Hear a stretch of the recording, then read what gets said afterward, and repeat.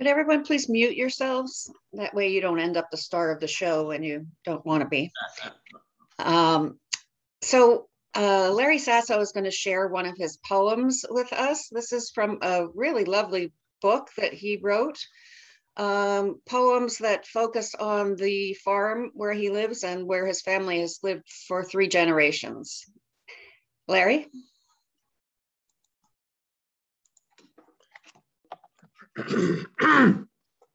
Picking peppers in the dark, fall impending.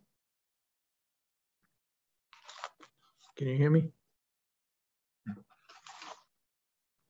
Like a colored lantern, late trimmed for night, the television lights a square of kitchen where chair, rug, dog, book, mug, pipe create a nook for reclamation. Yet, out into the sleeve of the dark, like an arm practiced in the camouflage dawning of dusk, Uncle runs across the acre of fodder to the home garden near the piled loam, beside the river by the alder grove. Our gloves from the afternoon still grip the oak shafts of the wheelbarrow. His boots, slicked with dew, stand by the cold frame, marking today's last step, tomorrow's first. Moonlit peppers hang everywhere. Uncle rushes to them, squashes some to the ground, struggling after the flesh, real and green and round. Looking like small human hearts, they throb when picked, and warm, they fit the hand as perfect as a traveler's lunch. He eats obscenely of their meat, gorges on sun and land and a year of rain. Thank you so much. And now Nancy will bring us our scripture reading.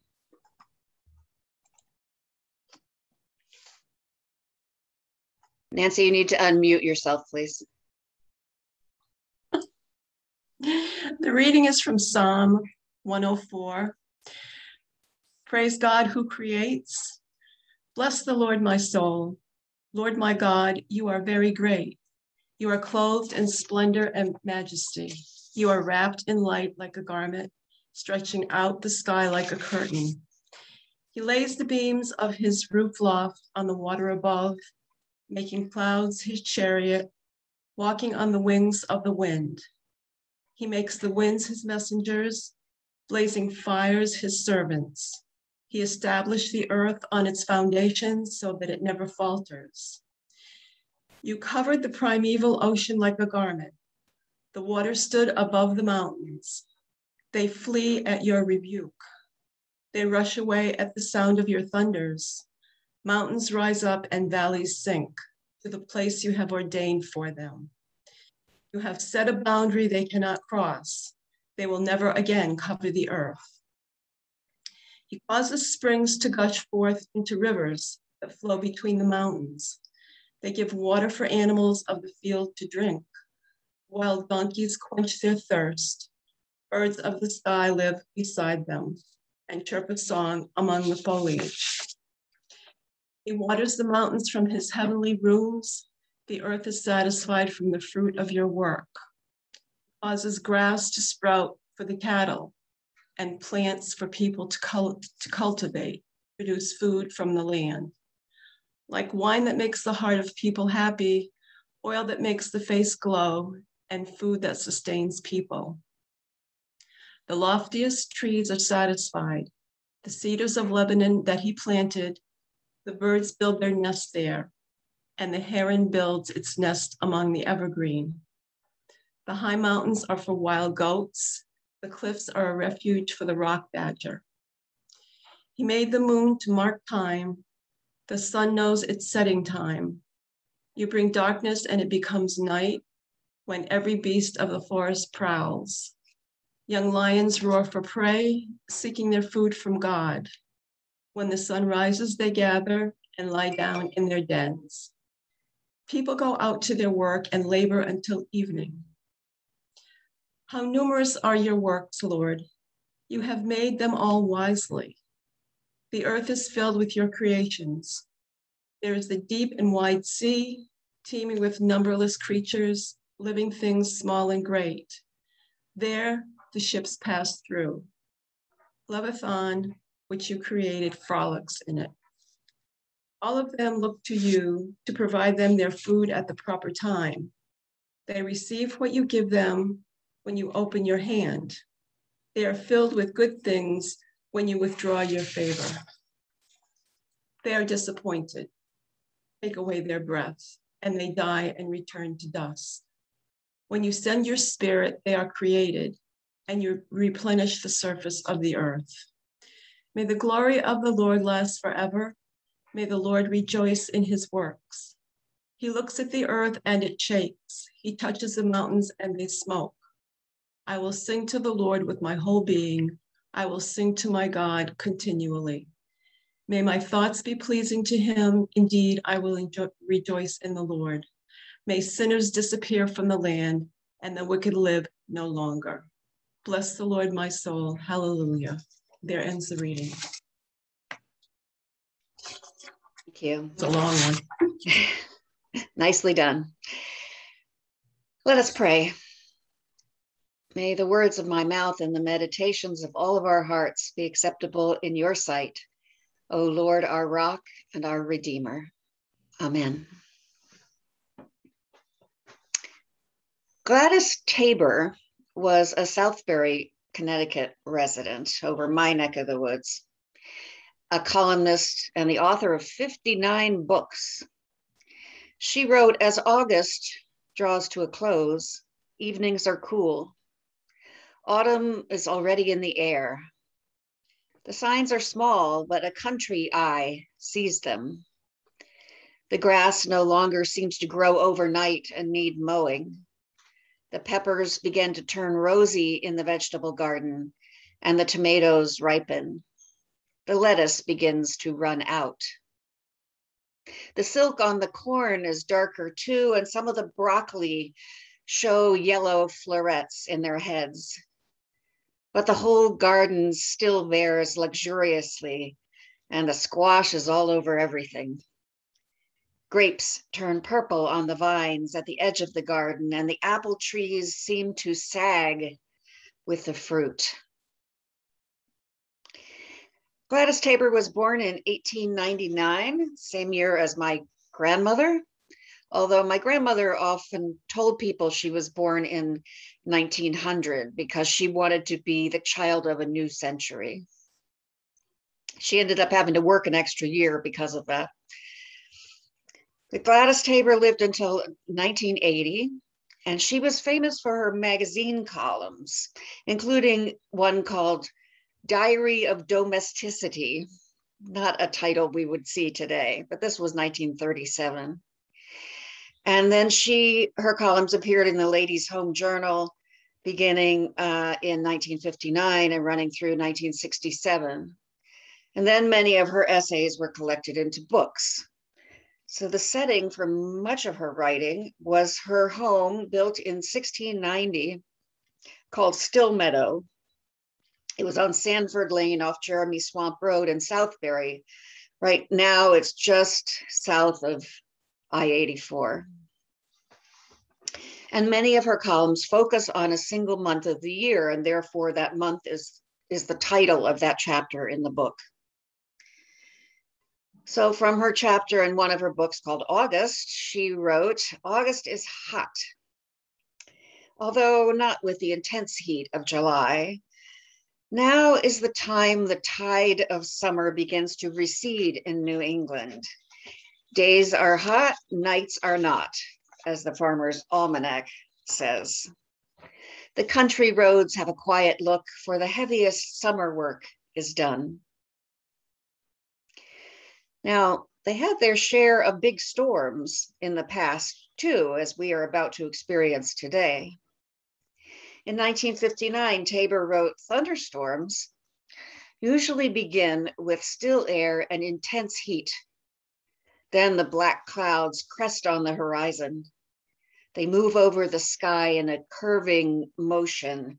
And if they have streamers hanging down, we cover up the chaise lounge, get the dogs in, and close the upstairs windows. Suddenly, a kind of night comes over the countryside, laced with lightning. Thunder almost cracks our eardrums. Then the rain comes almost like shrapnel. She wrote, I expect we should not like a world of nothing but June.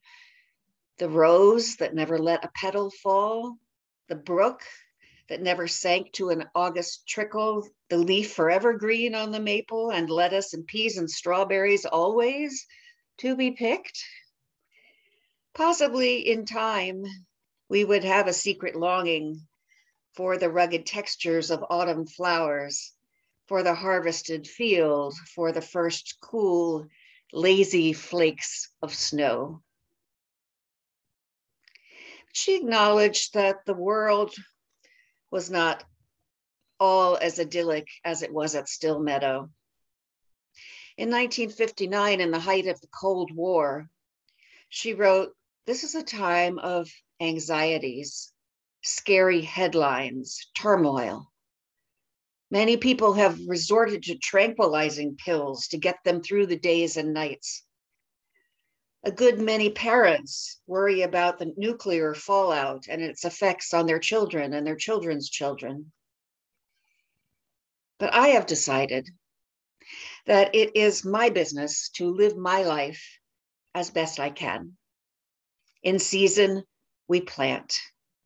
In season, we harvest the crops. In season, we pile the apple logs on the fire. And here at Stillmeadow, we try to live every day as if it were a fresh gift from God. The sun shines, the rain falls, the snow blots out the windows still. Birds come as usual. They nest at the same time. And so far as we are able, we help our neighbors, whether they live down the road or in Hungary. We share whatever it is we have, whether it's money or blankets or seeds for planting in some foreign soil. Now, Gladys Tabor wrote, sometimes directly, about her faith in God, her belief in eternal life, and her congregational church. But more of her spirituality comes through, I think, in the way she saw such beauty and took such inspiration in the everyday things of life. What the author and preacher Barbara Brown Taylor calls the altar in the world. For Tabor, there was holiness in milk glass and flower arrangements, in cocker spaniels and Irish setters, in music and card games and picnics. She saw the sacred in children and dear friends, in a cup of tea shared, in the first snow peas of the summer, in a swim in a pond on a hot day. She wrote, there is always one moment in a day when I think my heart will break. Such a moment I think all women have, and men too, when all the meaning in life seems distilled and caught up and you feel you can never bear to leave it. It may be when you turn and look down a blazing autumn road, or it may be when you see your house under great ancient trees, or it may be in the city when you look up at a towering apartment building and see one light and think, that's mine. But there is a moment, and all the heartaches and sorrows of your life suddenly diminish, and only the fine, brave things stand out. You breathe sharp, clean air, and your eyes lift to the eternal wideness of the sky. She continued, anybody has moments like this to store up, but some people are too busy adding up their frustrations to appreciate them. And yet all we need is an awareness of this beauty in life to make us richly content. My definition of happiness, she said, is the ability just to garner the perfect moments. So this August, this late summer, this year, and in fact, even this day, may all the heartaches and sorrows of your life suddenly diminish and only the fine, brave things stand out. May we appreciate the perfect moments as God's great gifts to us. And may we give thanks as the psalmist did, singing to the Lord as long as we live, singing praise to our God while we have our being. Enjoy every day, indeed, even this day. May it be so. Amen. All creatures of our God and King, lift up your voice and with us sing, Hallelujah, Hallelujah. Thou burning sun with golden beam, thou silver moon with softer gleam, oh, praise him, oh, praise him. Hallelujah, hallelujah, hallelujah.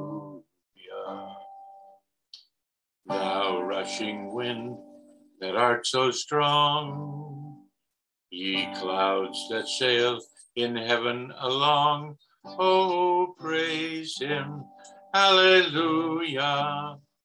Thou rushing morn in praise, rejoice. Ye lights of heaven, find a voice. Oh, praise him. Oh, praise him. Hallelujah. Hallelujah. Hallelujah. Let all things their Creator bless and worship him in humbleness. Oh, praise him. Hallelujah. Praise, praise the Father, praise the Son, and praise the Spirit, three in one. Oh, praise him. Oh, praise him. Hallelujah. Hallelujah. Hallelujah.